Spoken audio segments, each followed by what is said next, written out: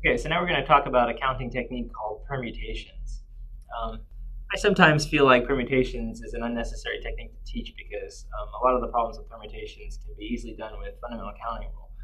But let's just talk about it anyways because it's a topic that's covered in a lot of courses. So we have an example problem we'll work from. It says 10 people are running a race. Gold, silver, and bronze medals will be awarded. How many groups of winners are possible? So what we want to do is figure out, how many different groups of 3 people could win the race. So we're going to give them awards, so there's actually an implied order. When you're working with permutations, order is important. Let me just explain why this is true. Let's say I'm going to form a committee of 3 people, and these 3 people, say I'm going to pick 3 students of mine, and these students are going to go to the faculty senate and represent my class. They're going to tell the faculty senate how great their experience in Stats 1 was with Professor McGuckian. Okay, so let's say I pick student Angela, Bobby, and Sally to represent the class. Would it be any different to say I picked Sally, Angela, and Bobby to represent the class? I don't think so. I think that's the same thing, right? It's the same 3 people representing the class. There's no difference whether I say them in this order or in this other order, right? It's the same thing. Okay, now compare that to this idea with the race. If I'm giving away medals, gold, silver, and bronze medals, let's say I have Angela, Bobby, and Carlos running the race, right? And I put them in this order, it says what? Angela got the gold, Bobby got the silver, Carlos got the bronze medal. If I switch the order, and I do like this, now things have changed, right? It's different to say ABC or CAB, because now Carlos gets the gold medal. Angela gets the silver and Bobby gets the bronze. So the order now has changed in a meaningful way. It's not the same group of people. So these groups have to be counted separately because the order is dependent upon which medal they get, right? Okay, so because of that, we have basically this idea in the problem. The idea is that among 10 people, we want to pick first 3 people to win the race, but then we want to kind of scramble up those 3 people in all the different ways they can be scrambled up to count all the unique ways that they can win either gold, silver, or bronze. So essentially, we're drawing a subset, 3 people to win from a set of 10. That's sort of the idea in permutations. You're grabbing a subset from a bigger set, but we have an order when it comes out is important. So if we list them in one order and then we change the order, that matters. Okay, so that's the mark of a permutation. So the first idea, you're grabbing a subset from a larger set, but the result of that selection, the order matters. The way in which you select them matters. If it's ABC, it's different from DAC, is different from CAB. So the order makes a difference. All right, and that's what you see in this problem. Okay, so how do you solve it? Well, in my opinion, personally, it's easy to work with this using the fundamental counting rule.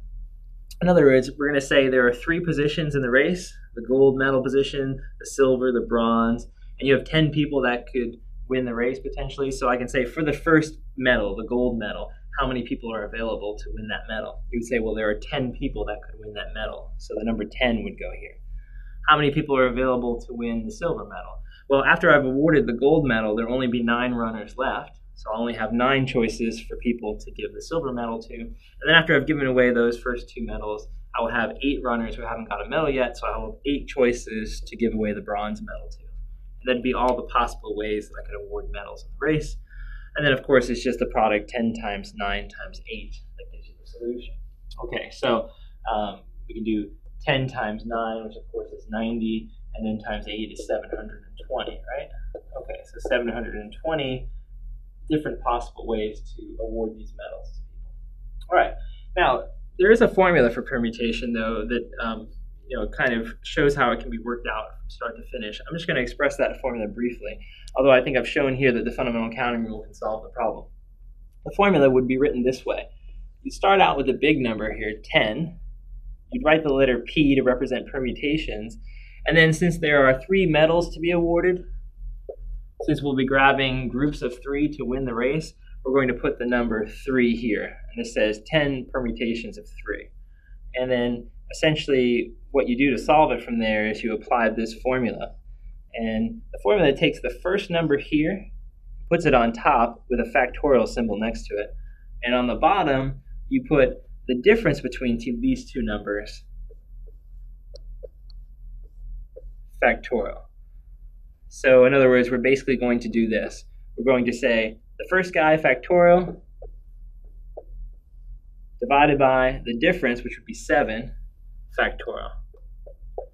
And then to see why that is actually the same as what we have here, what we have to do is expand that factorial out. So let's just start back from this 10 factorial phase and 7 factorial. And let's show why that's actually the same. A little bit of mathematics here we're going to work with. So what you would do is you would go with the definition of 10 factorial, and you'd realize that that means really what? 10 times 9 times 8 times 7. I'm going to stop here and just put the factorial symbol back in, knowing that, to go further, that would be 7 times 6 times 5. That's what that's representing, right? All the way down to 1. So I can just stop there so I don't have to keep writing it all out. And I'm stopping there because I know that there's a 7 factorial at the bottom. And since these are all multiplied up top, we can just divide off that 7 factorial. We can cancel it out. And when we do that, we see we end up with the product 10 times 9 times 8. So this is another way to do the problem, and it's often taught this way in classes. For my personal taste, I feel like the fundamental counting rule adequately solves the problem, and I think that if you were comfortable with that rule, you would naturally come along and try it on this problem and get it right if you used it in that way. And so I think I don't feel like this is an absolute necessity to use in class. I think you can stick with the fundamental counting rule, recognizing that it'll work for these problems as well as the ones we did earlier.